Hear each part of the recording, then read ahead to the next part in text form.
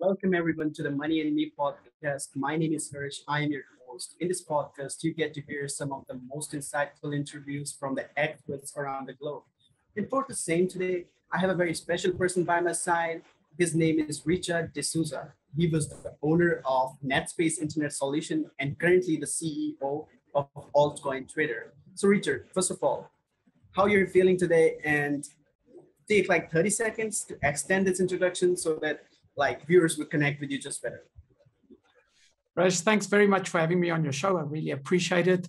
I am absolutely passionate about crypto. So any chance that I get to share and talk about crypto is really, it's not work for me. It's something that I enjoy. My name is Richard de Sousa. I'm the CEO, the founder of AltCoinTrader, which is a cryptocurrency exchange. It can be found at altcointrader.co.za. We've been around since 2015. So, we've one of the early comers to the crypto space. South Africa has got a reasonably small population. So our exchange is doing very well. We're one of the top exchanges in South Africa. Okay, that's really good to know. And I want to know, how did you transition from being the owner of NetSpace Internet Solutions to becoming the CEO of AltCoinTrader, which is a crypto-based startup? So what are your views over that? How did you transition? Well, that's actually quite an interesting story. NetSpace was a website development company. We used to program websites for our customers. It's really a difficult space to be in. It's a difficult space to prosper in. And one day I was researching alternative payment solutions because we've been creating a lot of online shops. And I stumbled across Bitcoin and cryptocurrencies. And as a lot of people in the space, I initially thought that this is a scam, this is never going to work. But because of the nature of my job, I was forced to investigate a little bit more. And after a couple of hours on YouTube, I became a total Bitcoin and cryptocurrency evangelist. I realized that this was going to change the system, the financial system as we know it. I actually, a couple of months after this realization and started getting into crypto, I actually said to one of the guys that I worked with at NetSpace, I'm no longer working. I am now going to stop everything I'm doing. I'm dedicating my life to cryptocurrency. I'm going to build in the crypto space. And it was a very difficult decision at that time, but I had really had enough of battling. So I stopped everything I was doing and started building a cryptocurrency exchange. Well, that's really great because, being a web developer and, at 2015, crypto was still evolving much. It was like, it is a thing right now, but back in 2015, it wasn't as big as it is right now. So it was a big step, I think, being a web developer in 2015 and changing it to crypto. So that was a big step, I guess. So that's really great. And another transition is right now happening in Ethereum, which is like proof of work algorithm to proof of stake algorithm. So what are your views over that? How credible do you think Ethereum is with this transition? Because the most successful cryptocurrency right now, that is Bitcoin, is using proof of work. Look, I think that it is inevitable that Ethereum is going to have to upgrade. And I say upgrade because I do believe that proof of stake is a better solution, especially for what we have these days. So I believe that it's only a matter of time and Ethereum is going to be forced to upgrade to proof of stake. Ethereum, I believe, is an absolutely amazing project. It's a project that is allowing the alternative financial system to be built on its rails. So obviously, when you are upgrading a project that has got billions and billions of dollars investing in it, it's a bit like trying to change a wheel on a car that's doing 100 miles an hour down the highway. It's not easy. If a car had stopped, you can easily change that wheel, but it's in full swing. It's moving. And I believe that that change is going to have to be made. It's going to have to be made carefully. And once that change is made, I think that we are going to continue to see this project grow and blossom and change the world financial system as we know it. Well, I kind of understand the technicalities behind it, but would you like to take a minute or so to explain what is proof of stake and proof of work to our viewers too? That would be great. Okay, so I'm just going to keep it very general, but proof of work means that we have miners all over the world that are running computations and building the blocks. So often I think that the word miners is a little bit confusing, because if you had to say that they were accountants, because that's essentially what they're doing, they're working out who sent what and where it went, and they are compiling all this information and putting it into a ledger, that ledger being the blockchain. So now we are having people do these computations, and the computations are very easy to do because they're not, there's not a lot. But now what becomes difficult is who gets to claim the reward, who gets to make that block. So what typically happens is that there's a mathematical problem that needs to be solved. And this mathematical problem becomes more and more difficult, so that whoever solves that first actually is the one that is allowed to create the block. And that mathematical problem is why we call it proof of work, because the actual work in keeping the ledger is very easy, but deciding who gets the privilege of keeping the block is the difficult part. And that's why it's called proof of work. Now, proof of stake, it allows a more shared, balanced approach. So in other words, there's not this resource.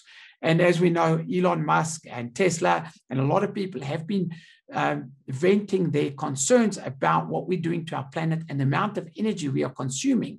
And although I don't personally buy into that argument, proof of stake, I believe, is a lot more efficient. It helps. It is going to be a better way. And I certainly think it is a step up from proof of stake is a step up from proof of work, if that makes sense.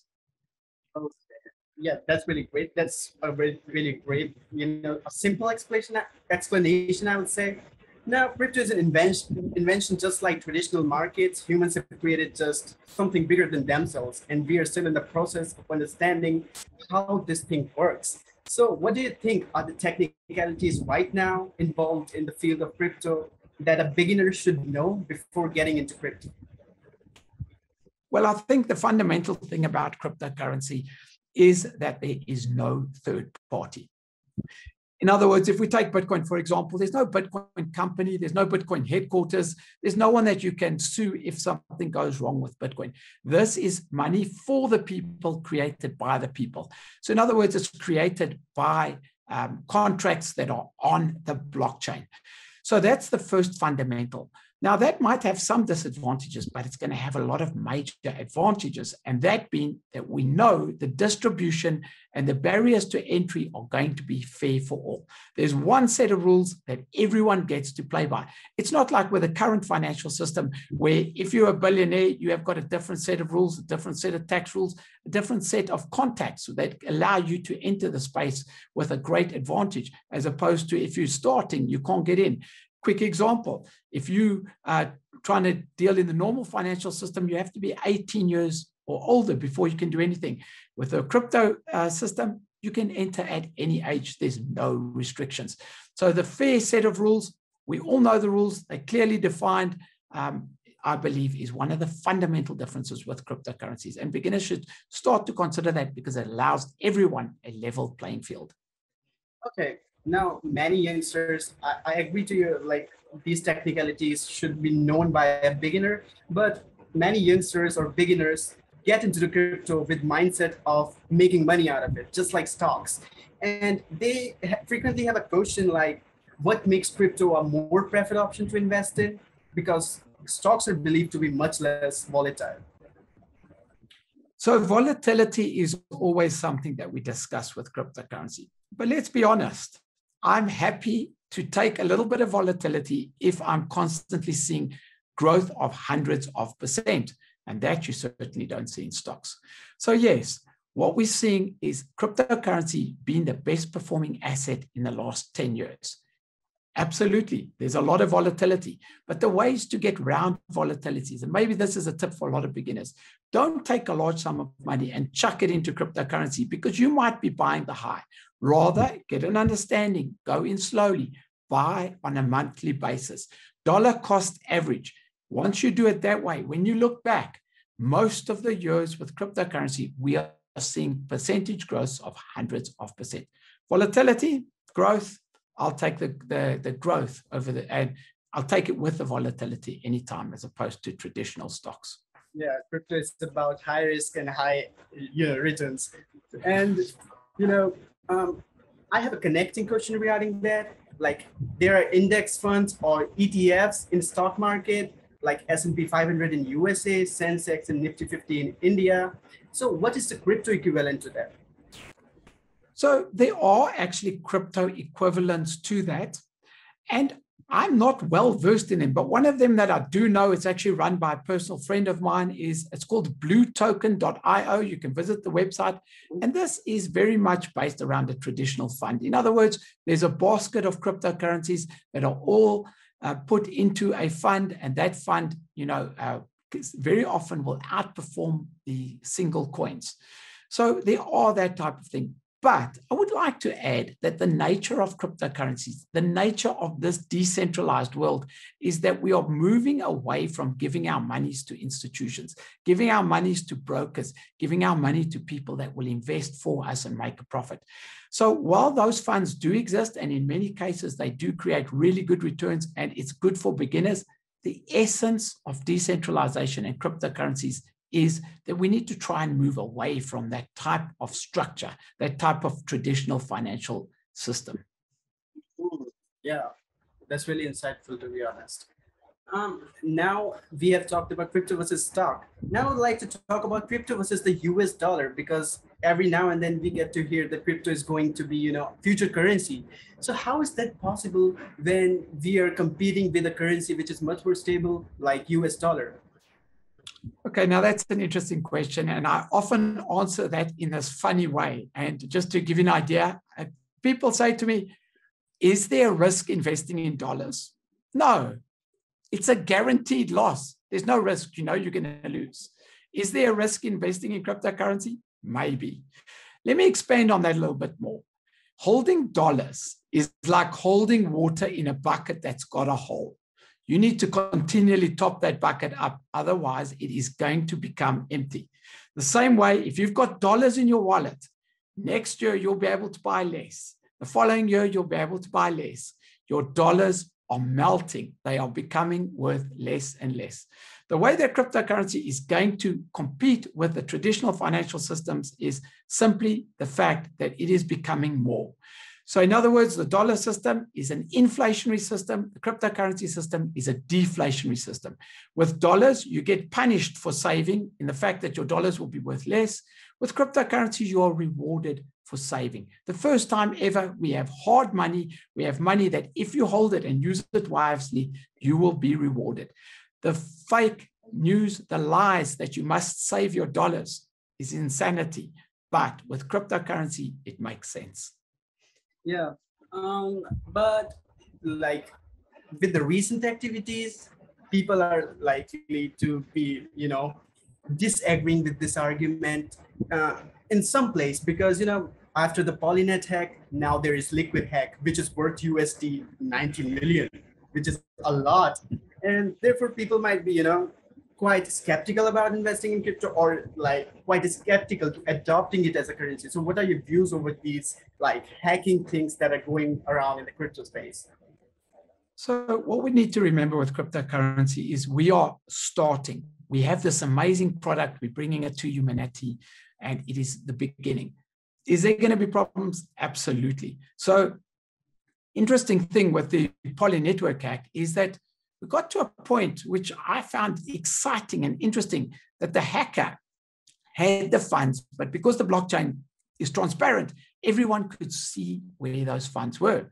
And after a little bit of communication, which was public communication taking place on Etherscan, we saw that the hacker might have realized that he can't actually get away with this money, because not only is law enforcement going to hunt him down, but the community is watching him, and it has been done in a public space. So there's a lot of things going on there, and we know after a long to and fro, those funds have actually now been returned. So I know that that doesn't directly answer your question, but the point that I'm trying to make is that people are very quick to say it's a dangerous space, it's a crazy space. And my answer to that would be, it probably is a new space, and there is a certain amount of risk. Don't take all your money and throw it in. We don't change financial systems overnight. I think certainly in our lifetimes, we're going to see two financial systems running side by side. We are not going to get to the point where we're going to just see the dollar or the rand or the euro just disappear. We are going to be working with both financial systems. our children, maybe our grandchildren, will finally transition over to this crypto financial system. So sure, it's not perfect. It can't come out perfect. It needs to be built to a better state. Yeah, and I would also like to say that crypto is also that attractive that people would, in the end, would get attracted to it anyway. And it is now attractive to, at this point, that people are losing their sleep for it. Like once you know crypto, it is on your mobile phone, it is in your work desk, it is in your bedroom, it is even in your dreams. But if you sleep, then it will be in your dreams. But people are risking their like sleep to see the prices just go up and down. So how do you see the crypto addiction? Did you had any, and how do you see the way around it? Look, I think certainly we've all, if we've got into crypto and immersed ourselves in the technology, we've all seen a little bit of that addiction, you know, where you're constantly looking at your phone, that the price go up, massive depression, massive euphoria when the price goes up, you know, becoming a millionaire overnight and then losing it. And that's all an emotional roller coaster. But I think that once you mature in the space and you start to understand cryptocurrency and you realize that whatever money you put in today, you don't need to look at it at the end of the year. Invest over a long term. And in crypto, I would classify long term as, you know, 2-3 years. Then you start to see that anxiety and that addiction and that fear of the potential loss because of the volatility starts to go away. And once you've been in this space, you start to mature and realize, oh, it's down now. Give it a year. It'll be up possibly tenfold. So it's a very real thing. It's a very exciting thing. I think that's something that brings a lot of people to the crypto space is this. It's a gold rush. You know, you're able to make money. You're able to lose money. But if we look at the fundamentals, if we look at where it's moving to, we look at the growth over the years, it's absolutely the best performing asset. We need to buy in over short periods. Don't throw all your savings in. Buy in over periods. Sit back, relax. The growth, the riches, the fundamental growth is there. It is a sound investment, at least in my opinion. Well said. And to be honest, personally speaking, this is the hardest part to follow. Yeah. And yeah, I'm kind of sure that you might have heard about Chinese crypto crackdown. And after these type of activities like Polynet hack and liquid hack and Chinese crypto crackdown, how can we like summarize the role of governments in the crypto space? I believe that cryptocurrencies are bigger than governments, they're bigger than countries, and it is a superior technology. Now we get to a situation where we have governments, and let's be fair to government. They are busy. They've got a lot of things that they have to deal with. They've got laws, they've got regulations, they've got finances, they've got countries to run, they've got millions of people depending on it. They don't have time to bring out new innovation. I mean, can you imagine the government going, well, we've had this financial system for hundreds of years. Guys, I don't think it's working. No, they're never going to do that. They're never going to bring out new innovation. And in fairness, they can't, they don't have time. So the private sector has come up with an alternative. And of course, the government don't want to change the status quo. But my belief is that there is no option. Cryptocurrency is much bigger than a couple of people wanting to change. Cryptocurrency is something that is going to change the world. It is going to change the financial system as we know it. And governments, they can adopt it or they can choose to try and stop it and slow it down. There's no choice of stopping it. You can only slow it down. So in the end, crypto emerges. Crypto cannibalizes everything else. But as I've said, let's not get carried away. This doesn't happen in our lifetime. People change slowly, but people do transgress and move over to a better system. So it's just a matter of time. It's not a matter of when. This noise, this aggravation, countries trying to ban things, it's just simply not going to work. Yeah. It's past the stage of being able to stop. Yeah, that's really great. And I like the point that you said people changes slowly. And that's really astounding, I guess, because it's going to take time. We just have to believe that. Also now, coming back to like AltCoinTrader, I would like to know, how can one buy a Bitcoin with it? What is the time of withdrawal if I want to withdraw my like cryptocurrency? So would you like to throw some light over that? Well, yeah, absolutely. AltCoinTrader is an exchange, much like any of the other exchanges, that you see around the world. You simply register, deposit either fiat money or cryptocurrencies. You can then withdraw it.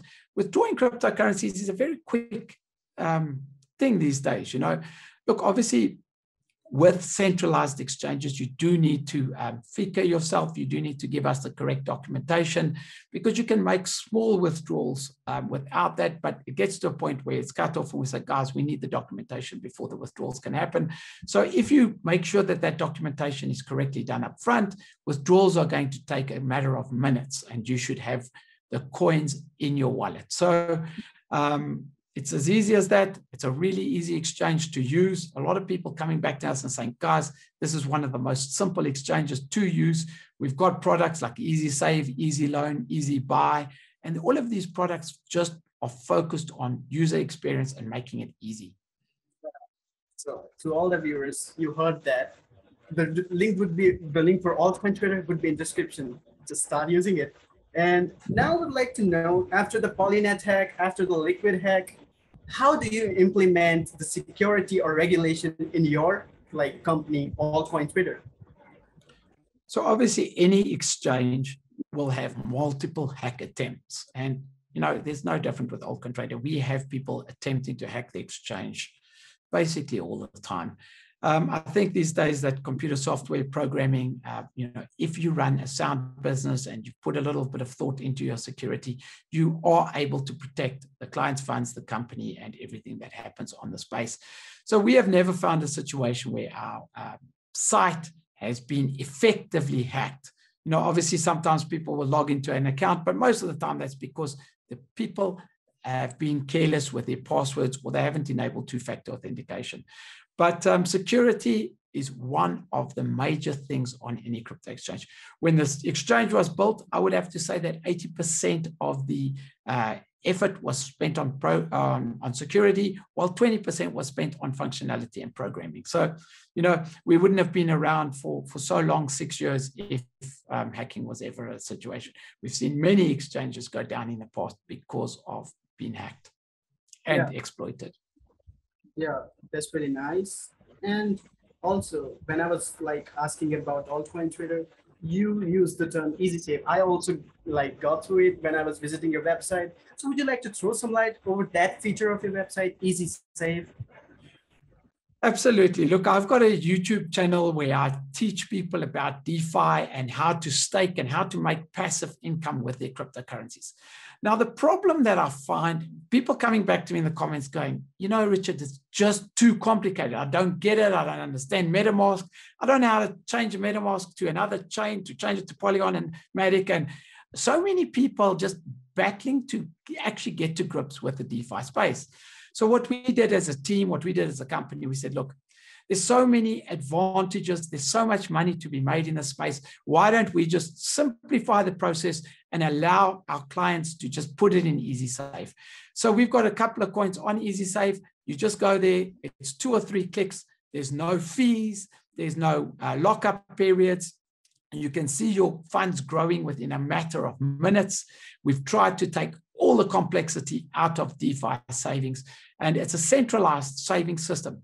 Obviously, with that said, we still encourage our clients to use the DeFi space because I believe it is the future. And in many instances, you can make a little bit more with the DeFi space. But the Easy Save, our clients are loving it. A lot of people that are just not interested in DeFi, they have more trust in centralized institutions, are absolutely enjoying that Easy Save. So it depends on you as an individual.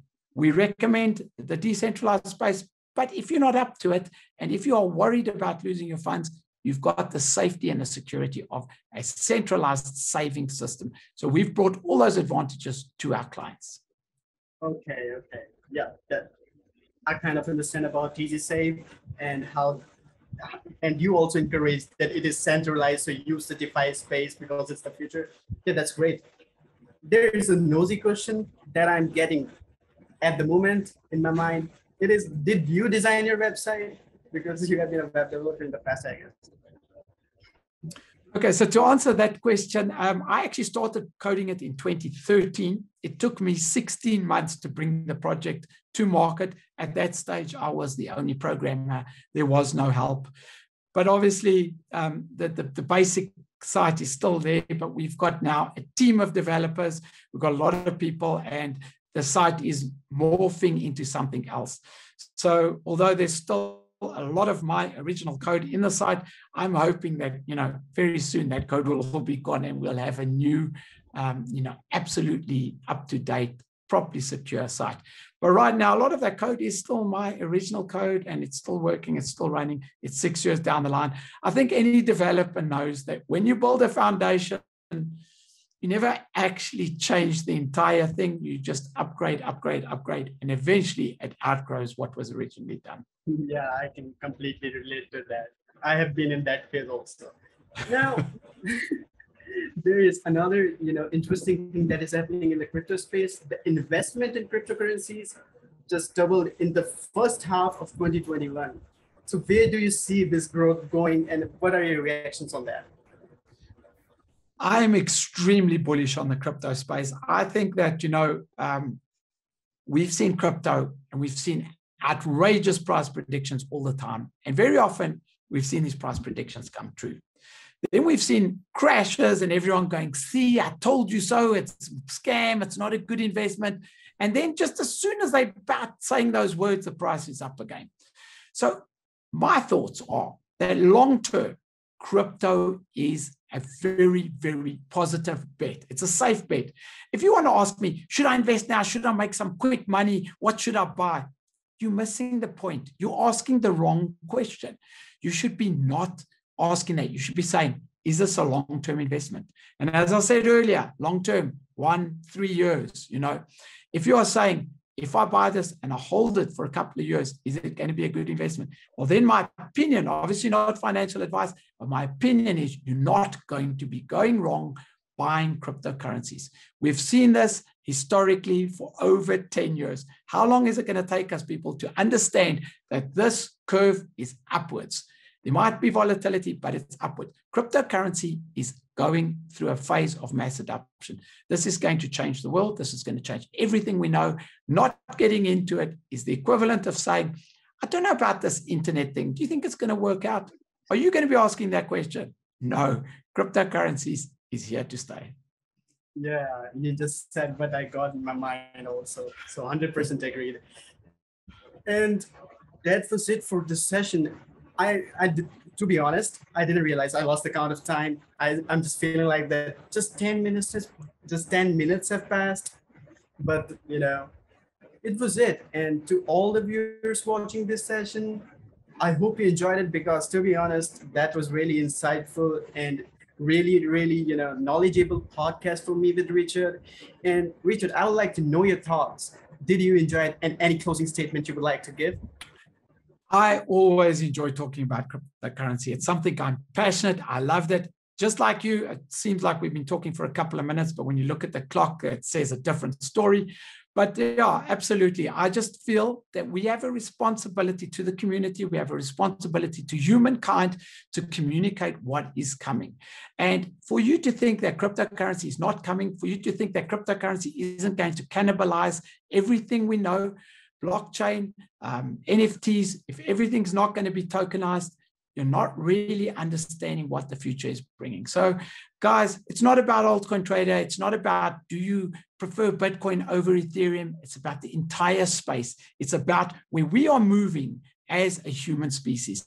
Exciting times. We are seeing history unfold in front of our eyes. And yeah, I always enjoy being able to discuss this with like-minded people. So thank you once again for having me on the show.